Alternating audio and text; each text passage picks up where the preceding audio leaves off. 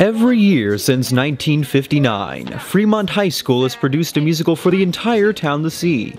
Hundreds of family members, students, and even visitors come to watch the production of musical classics, whether it be last year's production of The Music Man or their production of Bye Bye Birdie 2 years ago. But unlike the last few years where it settled on the average neighborhood, this year they are taking a turn into the unordinary hillbilly south of Dogpatch, USA, in Lil Abner, a musical based upon the comic strips by Al Capp. It is a satire, really kind of politically minded, about a small town that has been deemed unnecessary called Dogpatch, USA. The people in town have been told that the town is unnecessary and therefore they're going to use the town to test the atomic bomb. They're going to plan on dropping bombs on the town because there's no other use for it, until they find out about this yokeberry tonic that makes the characters go from being scrawny and weak to like the perfect build, smart, intelligent, good teeth, everything. So the government has decided they're going to buy it and save the town. The story sort of evolves from there. About 200 people helped to make the musical come to life, including all 70 students in the Fremont High Varsity Choir who form the entire cast of Lil Abner.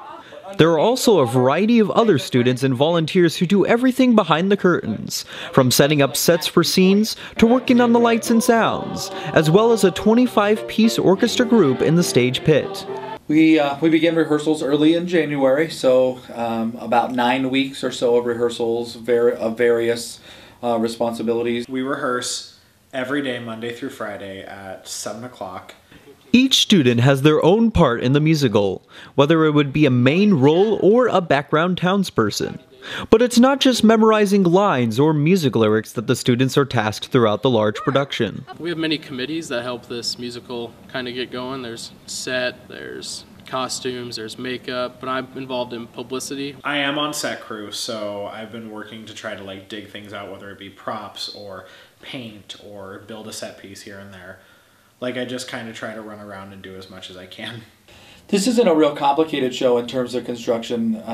The interesting part of this one has been really that we've sort of constructed our own things, made our own things, and so our design, our construction is really unique to this show. There are even some students who are student directors, such as Katie Plank, who help out the musical with director Mark Harmon, such as keeping up with attendance and giving out cues for script lines.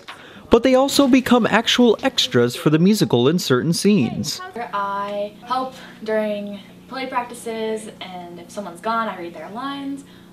Just generally kind of keeping everything organized for Harmon, helping him just about anything. Like right now, I'm helping send out advertisements and stuff, and sponsorship stuff to help get money for the musical. As the big premiere of their performance draws near, so does the ever-increasing stress of preparing for the big show. But that hasn't stopped some from getting excited for the final product. I think what really motivates me was because I've always just kind of been in the arts department throughout my entire high school career, and I really just want to work to make the show the best that it can be. I think there are some times when you get to be a little weary and you just wear down a little. The adrenaline that comes from the performance, though, is the kind of thing that allows you to drive yourself through, to get yourself through those moments when things are just tiring, you know?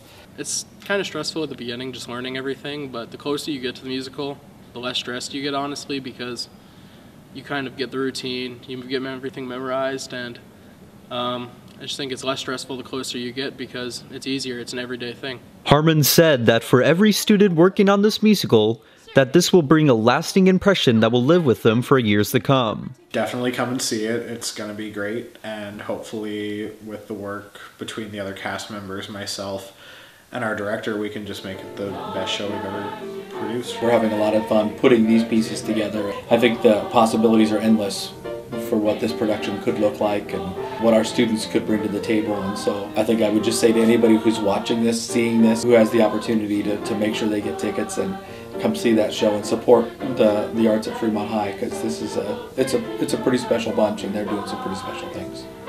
The show will be held March 17th through the 19th at the Fremont High School Auditorium. Tickets will be on sale for $12. This has been a Fremont High Rustler Report by Sage Rieger.